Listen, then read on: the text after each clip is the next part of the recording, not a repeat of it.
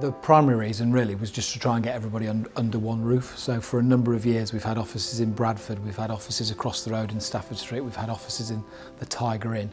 And there's a benefit of everybody being in one particular space, whether that's meeting in the communal area or just walking past each other's offices. Things like communication is one of those benefits, things like better working relationships, things like figuring out the small things that are niggling people that we can actually work to resolve and make it a better place to work. We walked around the site initially, which was a derelict abandoned school with buddleia growing out of the clock tower, and I couldn't really see it being a head office, but I went with it. So in terms of the finished product, I don't think I could have ever envisaged it being what it is today.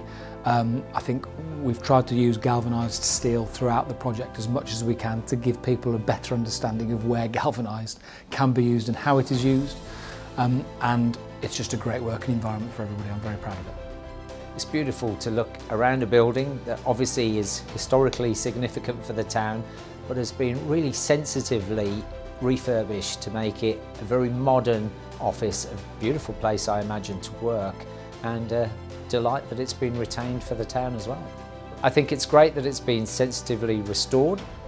I think it's great that after 150 years in business there is still galvanising going on, and that it produces that source of employment locally. And as you say, it's not just a question of nationally but internationally as well. Something for us to be very proud of here in Willenhall, I think. It's a real credit to Wedge Group what they've done here to bring this building back into use. It's got a lot of interest in the community, and I think the impact it'll have on the community, even down to just the noise of the clock ringing, is fantastic.